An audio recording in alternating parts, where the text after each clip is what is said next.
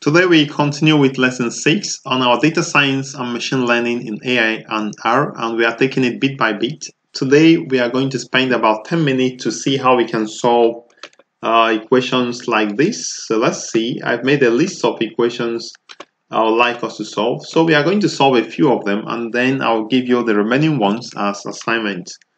So let's get back here. So the first thing you are going to do, if you are given an equation like this, so we have this equation, let me take a pen and let's represent it the way it should be, because Python actually uses the matrix method to solve it. I think that is called the elimination method or the determinant method. That is the method Python uses. So this equation can be represented in this way: 1, 2, 1, 4. Okay, so this is the matrix form, and we have this to be A and B is equal to 35 and 94. So once you have it, Python recognizes this as matrix A and this to be matrix B. So in that way, you can now solve it using linear. The previous tutorial, you already learned how to create matrices, this kind of matrices. So let's solve this one and let's see, make sure we understand exactly how it works. So I'm going to, if you've not subscribed, as a reminder, please subscribe to the channel. Click on the subscribe button below this video so that you don't miss out a lesson. So let me just first put a comment that says system of equation in Python. Again, if you have any challenges, please leave a comment for me and I'm going to respond to you. So let's import NumPy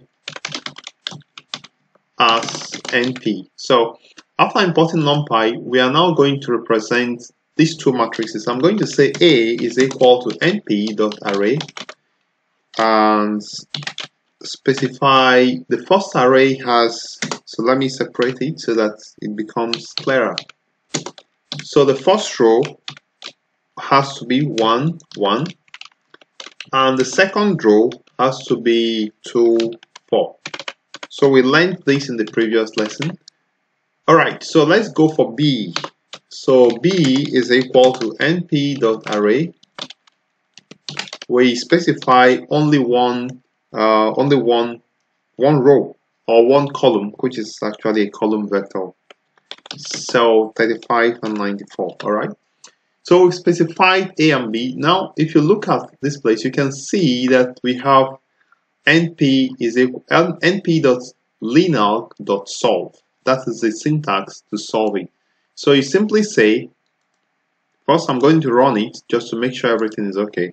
I'm going to say x represents the solution like x1 and x2 or A and B, because in the equation we have A, the unknowns are A and B, is equal to np.linear.solve and specify A and B. So let me run it and let's see. Alright, so it ran. So what is the values of A and B in the equation? So if you check for the value of x, you can see that x has 23 and 12.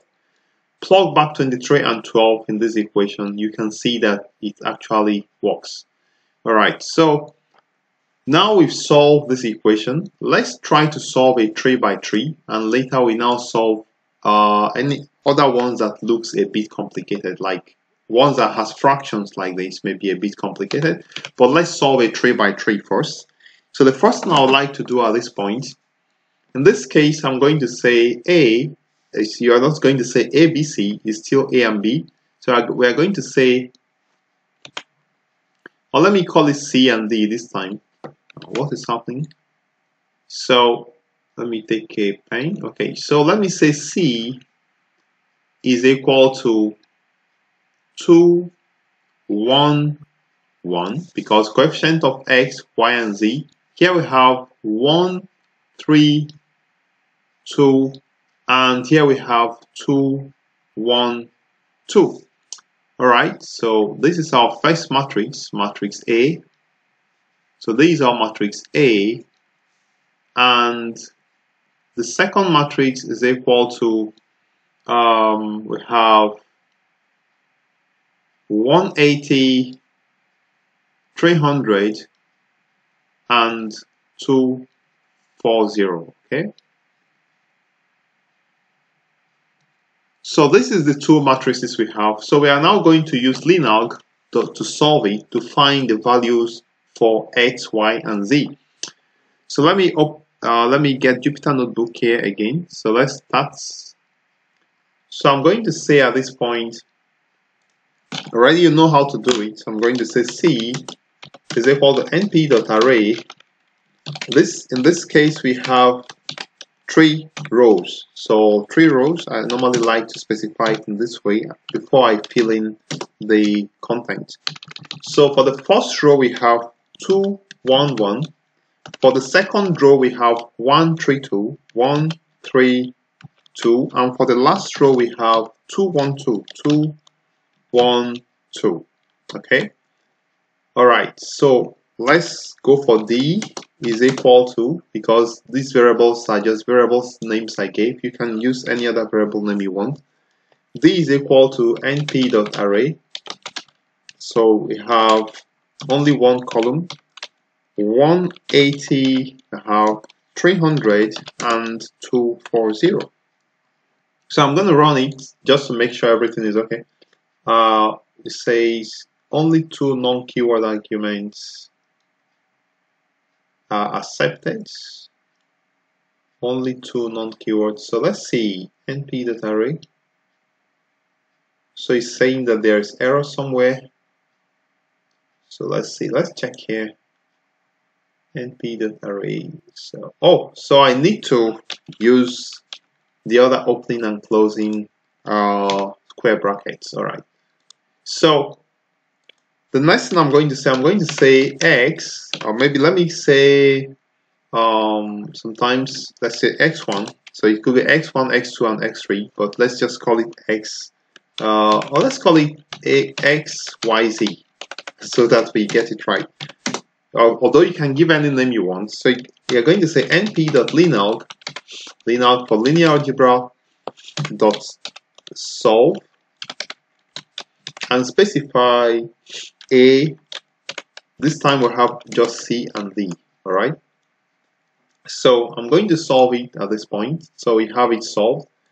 So if I check for the values of x, y, and z, you can see that it gives us 36, 48, and 60. So what I want you to do, try to plug in 36 for value of x, 48 for value of y, and 60 for the value of z, and see if it gives you 180. Maybe I'll just do it at this point. So we have 2 times 36 plus 48. That is 1 times 48, so it's just 48, and plus the next one is what, 60, and let's run it to see. So you can see it gave us 180, so the solution is verified. All right, let's now go to something that looks a bit tough, like one that has a fraction like number 10. So let's try number 10. Let's try number 10. Let me just take a pen. So let's try this. So what do you think we can do? So let's try to solve it as well. So again, I'm going to, let me write it here. So I'm going to say A.